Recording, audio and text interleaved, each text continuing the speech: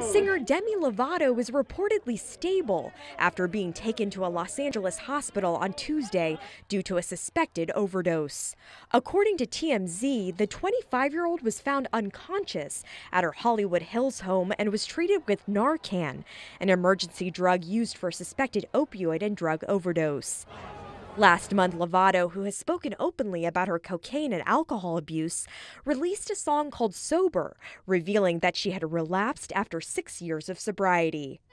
Lovato began her acting career on the popular kids show Barney and Friends, and then rose to fame on Disney Channel shows including Camp Rock 10 years ago. She forged a pop career with hits like Skyscraper and Sorry Not Sorry. But at the age of 18, she entered rehab and was diagnosed with bipolar disorder.